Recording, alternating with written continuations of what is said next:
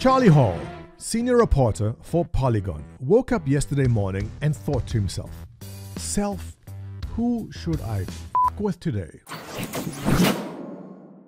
The winner was, of course, Warhorse Studios, makers of Kingdom Come Deliverance, and Charlie Hall decided this would be a wonderful headline. The headline was, "Kingdom Come Deliverance team will not commit to Kickstarter stretch goals." Sounds terrible, sounds ominous. This is very bad. How can they make promises to us and then not deliver? Now, I don't envy Charlie Hall. He's got a tough job. He needs to wake up every morning and think about what to write to bring clicks to Polygon. And they can see exactly how much traffic is coming in from what he's writing. And he learned this lesson a long time ago. Ask any of the Star Citizen backers about the type of content he puts out. And as we all know, simply writing something like Kingdom Come Deliverance, everything is A-OK, will not get you hits. But when you write something like this, something despicable, that the team, the Kickstarter promises are not going to be met, yeah, that's bad. Except for the fact that if Charlie Hall bothered to read a bit more, he would see how wrong he was. But let's go back a little bit. First of all, there were a bunch of stretch goals which were mentioned. For example, a playable female character. Really? I can see why some people would like that, but there's some bound chicka wow wow in there, and would that make her a lesbian character then? Not that I'm complaining, but will they have to rescript that to be, I don't know, we'll see what happens with that. But in-game combat academy and tournament mode, and apparently there was also a promise of a dog companion, as we see right here. So Charlie Hall wants to know, where is this? Why is this not coming? Has Warhorse Studios lied to you? You should be outraged. Except if you bothered reading. And as a journalist, you'd expect Charlie Hall to do this, to research things. This comment back here on February 28th, asking about the stretch goals. First response, Daniel Vavra himself saying, "Documentary and Combat Academy are in progress. Dog Companion and other stuff too will most likely come in the form of a free future DLC for backers, as we already said last year." Okay, so obviously someone must have tweeted this to Charlie, who then, rightfully so, corrected. So the headline being Kingdom Come Deliverance team will not commit to Kickstarter stretch goals, magically changed to Kingdom Come Deliverance says stretch goals DLC is coming.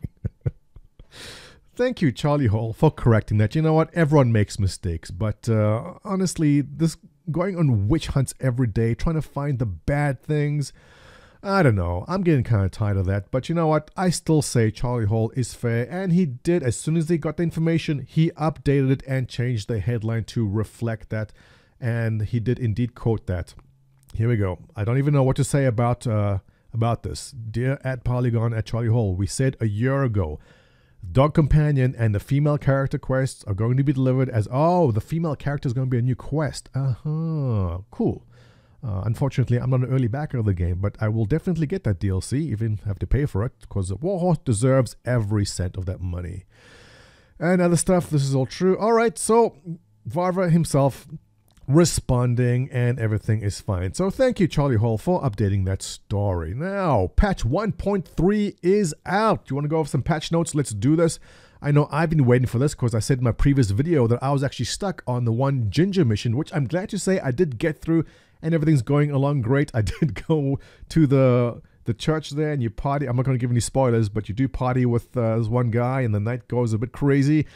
That was what a great moment in gaming history that is. I think the story was so well told. I enjoyed every second of that. But let's take a look at what's in patch 1.3. The game now has a this is by Doobie Running, who posted in the Kingdom Come subreddit, and the game now has a save and exit feature. I don't know how to feel about that one, because I was kind of enjoying having to find a bed or drinking the schnapps to save. I guess too many people complained that it was probably not working out as well as they wanted, but okay. That is a useful feature. I think it does take away a bit from the game experience. Performance issues, level of detail, stuttering reduced, improved lock picking. I didn't have a problem with lock picking, although I'm not really advanced in my lock picking. I'm not having too many issues with it. New interface makes it easier to hold the sweet spot. I think this is most for people on consoles. Improved pickpocketing. I haven't gotten there yet. You'll no longer get caught if you stop in the beginning of a mini game. Okay, that's probably good. Alchemy, I haven't gotten it yet. I don't know about that. Guards won't frisk you. That's probably good. Your horse won't get stuck jumping fences. Yes, I just experienced that yesterday for the first time. And boy, was that irritating for me. Okay, I'm glad that's done. Horse items are cleaned with player bathhouses. Good. You can see when looking at your bed whether it will save your game. Okay, useful. You can sleep on beds without having to sit down. Oh, okay, quality of life thing. Not too much of a big deal. But I can see that being good. You guys can look through the rest of this. I'll give you the link below. Also worth noting is that the current patch is 5.7 gigs. It is on Steam right now. If you have the Steam client, it is uploading. And they are working on patch 1.4. which will improve performance on PCs. Great. All right. Nothing but good things to say about this so far. Patches incoming. Everything is looking great. Thank you very much, Warhorse. Thank you very much, Charlie Hall, for updating your story. Guys, give me your comments how you're enjoying the game so far. Thumbs up, subscribe, and I'll see you in the next one.